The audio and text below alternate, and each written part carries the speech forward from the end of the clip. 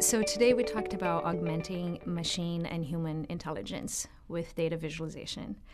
And the interesting thing is that data visualization is so interdisciplinary that we talked about a range of projects and of visualization investigations, if you will, from science to product to art and design, and really a wide range of different perspectives for visualization.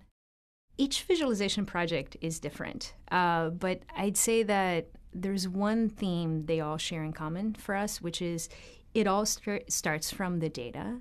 So we basically will get some data set that we think might be interesting, and we'll start sort of having a dialogue with this data set where we're poking at it, we're trying to look at it from different perspectives, and sometimes the answer for what kind of technique we might want to use or which way we might want to transform the data comes out very naturally. Sometimes the poking goes on for a long time. So as we showed with the wind map, we were sort of at our wits' end with there. We were trying a lot of different ways to visualize that data set until we stumbled into one way that seemed to make sense. But this is something that happens a lot with data visualization. It's that you are constantly trying to navigate this kind of a mix of scientific perspective, but also what works from a design perspective, what works visually, what is a way that you can sort of tell a story with your data to your viewer.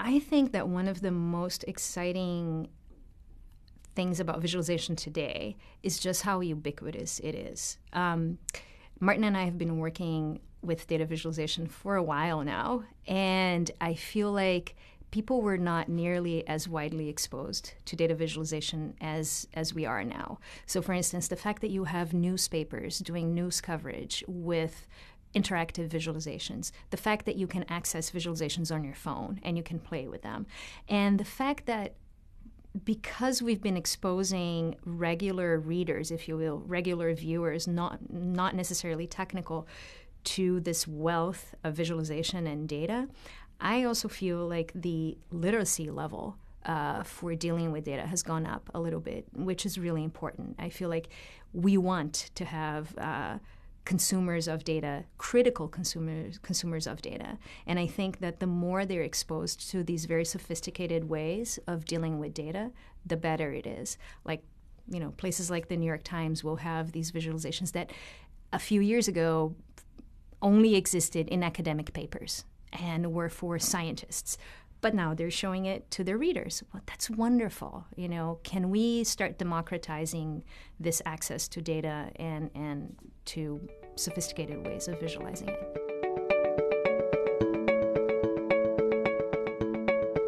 How easy it is to connect with other people. I'm from Brazil. When I came to the U.S., it was really hard to talk to my family. For me to get on the phone, it would cost me $1 a minute to talk to Brazil. And today, we have WhatsApp, we have phone, we have texting, we have all sorts of different ways. We have Skype.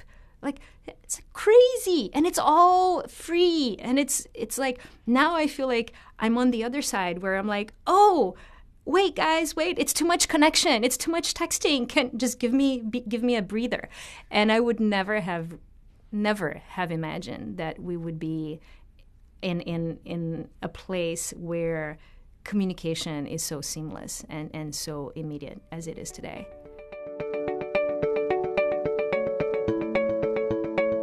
I think machine learning is a big question mark. I think it's amazing technology, really empowering, and really it changes the paradigm of what you can do with computation.